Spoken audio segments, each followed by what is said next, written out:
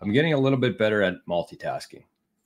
Historically, I've been horrendous at multitasking, but doing stuff like this improves me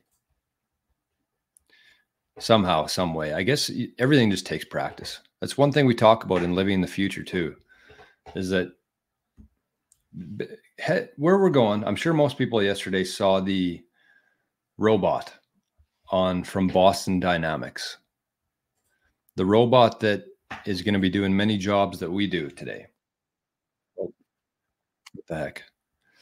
So with that in mind, and Bitcoin Ben actually talked about this yesterday too, and it ties into with everything here, but with AI, with robots, they're going to take over a lot of our jobs, our human labor jobs.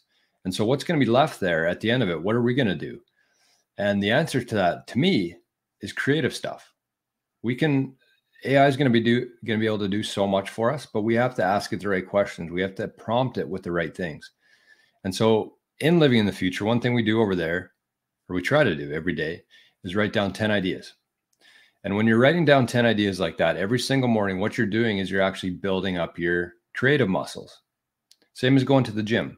You wouldn't take a couple months off of the gym and then go back and start doing everything very heavy like you left off. You have to continue to build these muscles, and your creative muscle is one of those. So anyways, that's my multitasking muscle that I've been building here. Still not great, but we're working on it. King is here, the best name in the biz.